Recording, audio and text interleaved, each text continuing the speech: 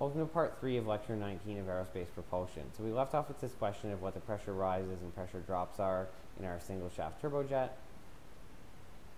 Right, so our engine pressure rises and drops must balance. The overall pressure rise is in the intake P02 minus PA, and in the compressor P03 minus P02. And for the drops we have the turbine P04 minus P05 and the nozzle P05 minus PA. We'll always assume our nozzle is thermally insulated and isentropic.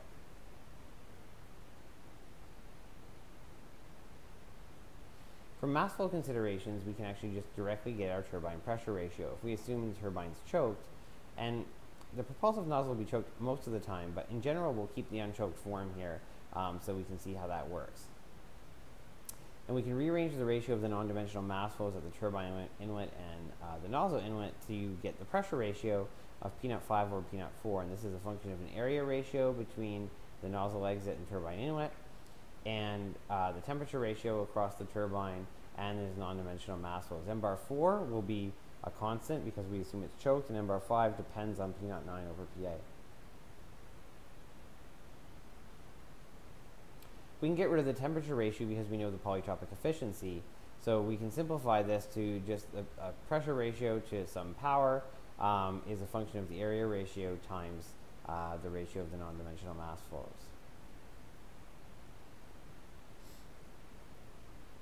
Now, if the nozzle is choked, it really makes the life a lot simpler. In that case, the non-dimensional mass flow is equal in the turbine and the nozzle, and the second term on the previous slide's equation, it becomes just 1. So then that means that the pressure ratio is purely a function of area ratio and efficiency, as is the temperature ratio. Pressure ratio is sort of P05 or P04 will be the area ratio to a power that's just a bit bigger than 1, and the temperature ratio is something close to 0.2 for these specific values we've assumed. So the temperature and the pressure ratio are uniquely determined by the area ratio. Oops. Because the turbine this is because the turbine operates between two choked nozzles. So the nozzle guide vanes in the turbine and the propulsive nozzle at the engine exit. And this means that given the turbine inlet temperature, we can directly determine the turbine power. On the other hand, if the nozzle is unchoked, then we need to use an iterative solution. To do this, we again assume the nozzle is choked, even though we don't expect that in the end it will be, and we can then estimate the pressure ratio for the turbine. And from the overall pressure ratio of the engine, we can get P09 over PA, and then find an updated non-dimensional mass flow at the nozzle at station 9, update the pressure ratio estimate, and repeat until we converge.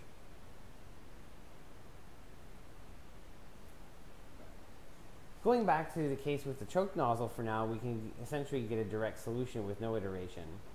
Right, since the turbine temperature ratio is determined just by the area ratio, the temperature drop in the turbine is proportional to the turbine inlet temperature. So just rearranging the equation, we can call KH as 1 minus T05 over T04, which is constant, and that's the temperature drop is just going to be the inlet temperature times that constant. And we can write it out under our current assumptions as A4 over A9 to the power, 1 minus A4 to A9 over the power of 2.217. You don't necessarily have to know those areas, though. In practice, you can get this KH from knowing what the performance of the engine is at the design condition. We can use the shaft power balance to yield the compressor work, right? If we ignore the differences in mass flow between the compressor and the turbine, right? So we can directly use the first law to sort that one out for us.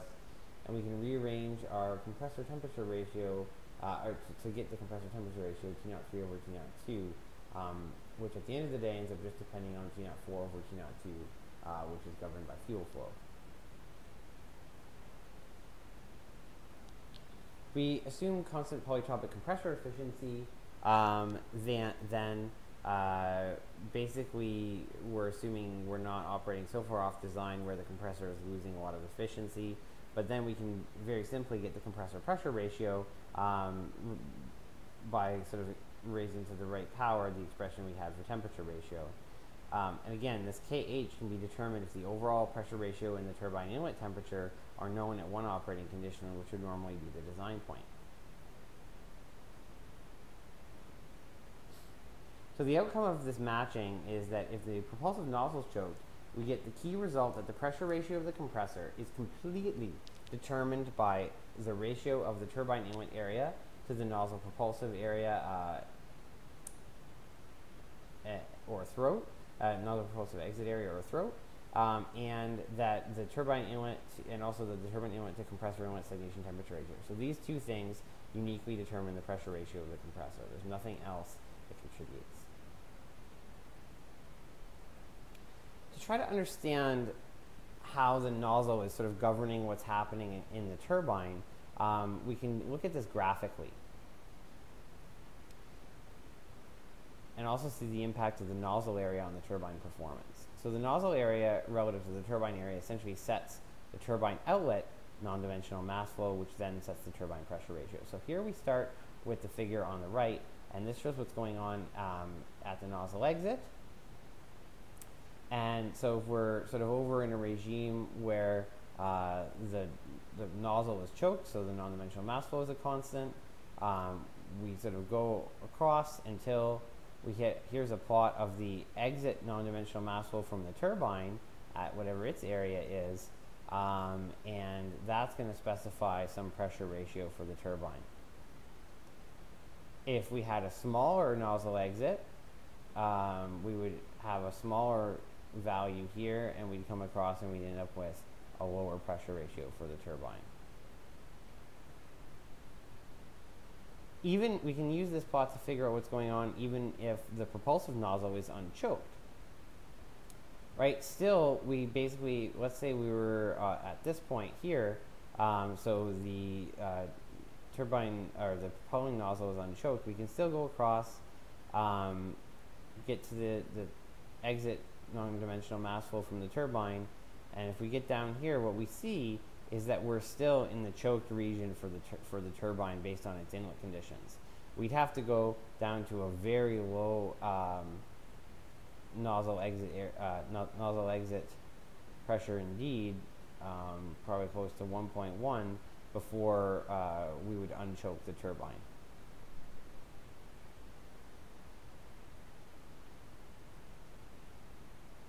So here's the procedure to numerically solve for our off-design operating conditions.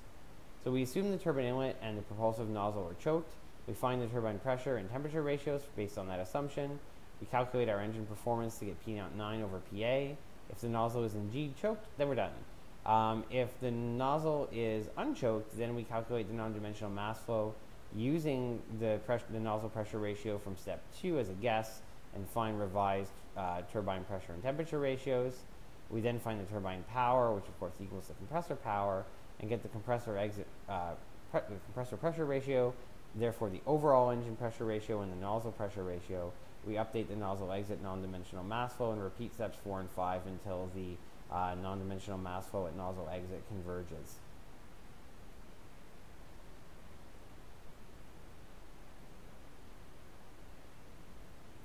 To obtain the compressor working line, we basically have to determine the mass flow rate of air through the engine.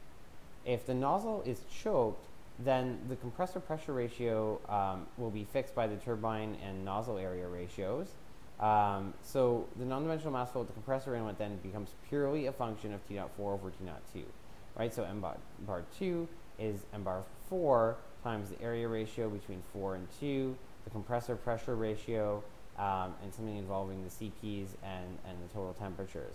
So we can, but of course the pressure ratio can also be written in terms of the temperature ratio. So at the end of the day, this thing just depends on T0.4 over T0.2 plus geometry.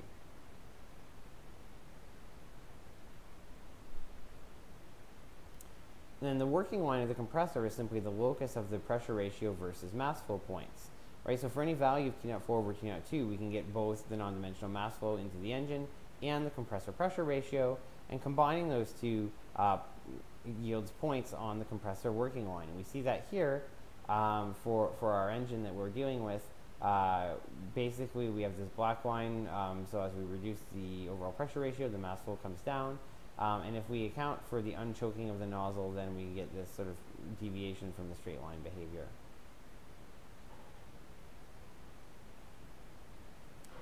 So now, here's an important point about compressors. So does fixing that working line, as we showed on the previous slide, tell us what the compressor and therefore the engine shaft rotational speed is? Why or why not? Think about this for a couple minutes before you move on to the next part of the video, and we'll also take this up during the tutorial.